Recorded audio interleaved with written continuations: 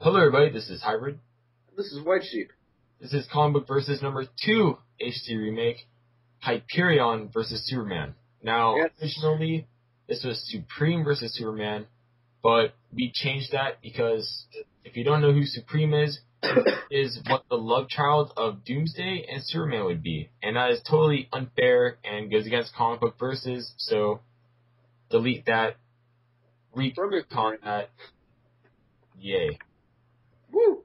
So, I like the matchup better anyhow. yeah, so I'm taking Hyperion.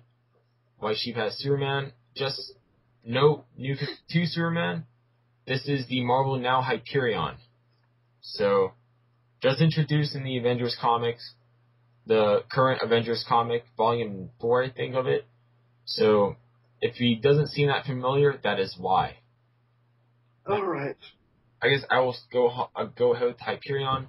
His real name is Marcus Milton. His abilities: superhuman strength, speed, durability, reflexes, senses, flight, atomic vision, healing, and intelligence. Fair note: atomic vision essentially is just like heat vision. He has no equipment, by the way. His strength, though, he's so strong he kept 2 universes from colliding for a while. 2 universes, by the way. And he's durable enough that he was the sole survivor of that impact of those 2 universes. So keep that in mind. Very strong. He was also strong enough, he punched the Hulk in the face and turned the Hulk back to Bruce Banner. He absorbs, not really solar radiation, but cosmic radiation, and he's able to utilize that to heal himself faster than anyone else normally would. So his durability is maxed out to the max, and his strength is maxed out to the max as well. So he is the Marvel equivalent to Superman pretty much, and then some. Alright, so I guess I will start in with Superman. His real name is Kal-El, or Clark Kent. His abilities are, and this is going to sound really familiar, superhuman strength, speed, durability, reflexes, senses, flight, heat vision, X-ray vision, and intelligence. Now, if you weren't following along with that list, X-ray vision is really the only thing Superman has on Hyperion. Other than that, they're the same person. His equipment, though, is he has Kryptonian ceremonial battle armor. Since this is New 52 Superman, he isn't just wearing tights. And that sort of, I guess, might give him a little bit an edge, since that Kryptonian ceremonial battle armor is indestructible.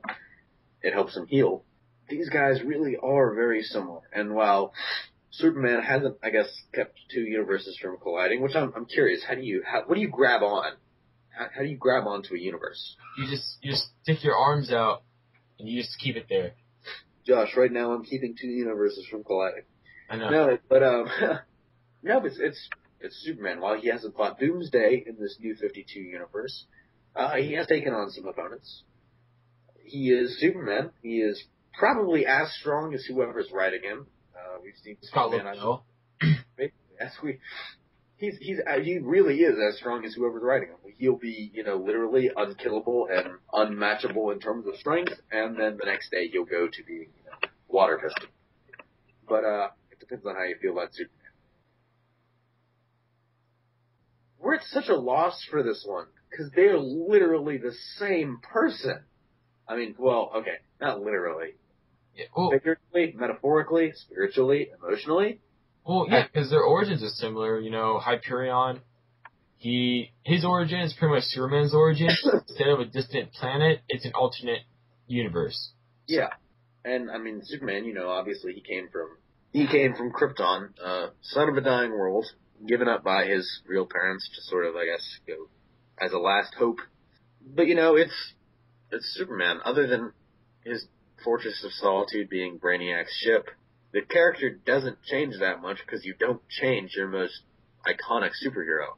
But I guess Hyperion, honestly, I didn't know much about Hyperion, and I didn't nearly know how similar they were. But this matchup studying for this matchup has really shown me just how similar these 2 characters are.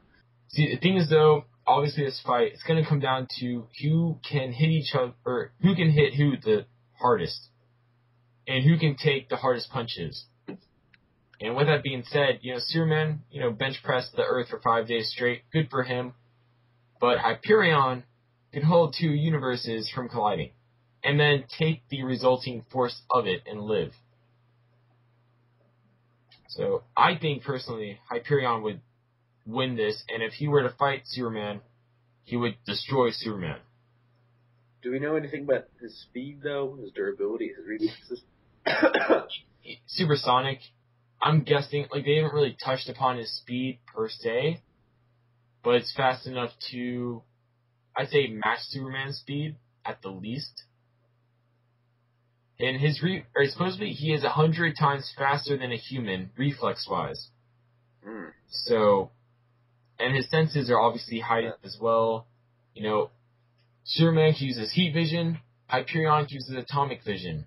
They really cancel each other out, and it really does come to who's stronger and who's more durable, and that goes to Hyperion, honestly, so I think he would win this. Obviously, though, popularity-wise, Superman would win.